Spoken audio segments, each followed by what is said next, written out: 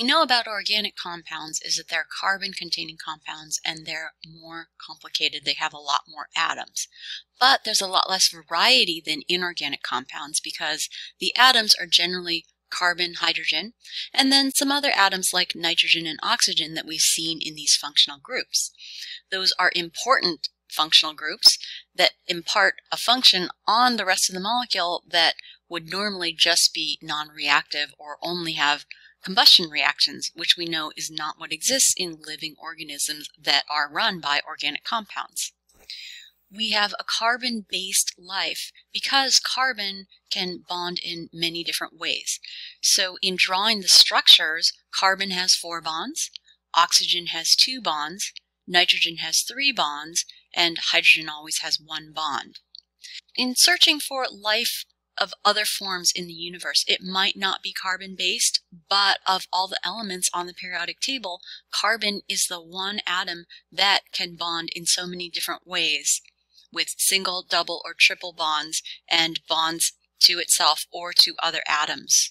So it's most likely that of all the 118 known elements on the periodic table, any other forms of life in the universe would also be carbon-based because these are all the elements we have in the entire universe. The most common occurrence you'll see, the evidence of organic compounds, are in products that have these scents and smells like shampoo. The names of organic compounds, though seemingly long and maybe even, is it toxic? Well, we know now that it's just putting together parts of the structure to form the long name. So it's focusing on the name ending, which indicates the functional group, which is the most important part from the perspective of a reaction. So you can now look at these ingredients and see, maybe some of these aren't so foreign, or maybe they're basically just organic compounds. So the first ingredient is water, and then the second is sodium laureth sulfate. Though you might not know what laureth is, sodium you definitely know, element on the periodic table, and sulfate also you know is the polyatomic ion SO4-2. This next one, cocoa betaine, you might not know anything about the cocoa beta, but focusing on the name ending INE, that INE means that there must be the amine group, the amine functional group as part of this structure. Continuing on, there's glycerin, and then glycol distearate, focusing on the name ending ATE. The ATE means that the ester functional group is present. And esters are common because they have good smells. So this isn't any kind of dangerous or toxic compound, it's just an organic compound with a long name with those different parts of the molecule, and then focusing on the name ending will tell you the functional group. Here's another shampoo, and again you can focus on the ingredients and try to understand what's in there. So there's water, and then again that sodium lauryl sulfate.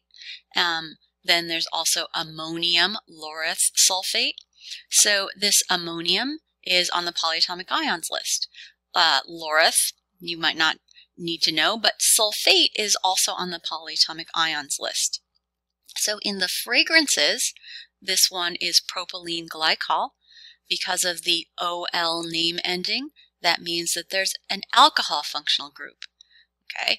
You might also recognize this prop prefix, which means there's 3 carbons in there. The comparison here of these two shampoos is that this is Lush, which promises only natural ingredients. But those natural ingredients, what they've listed is the natural names like fresh pineapple juice, and that's the biological name of the pineapple. But what you have in a shampoo that's more commercial, these are compounds that are made in a lab that are mimicking the natural compounds like the fresh pineapple juice, but they're putting in the chemical names with those proper IUPAC name endings.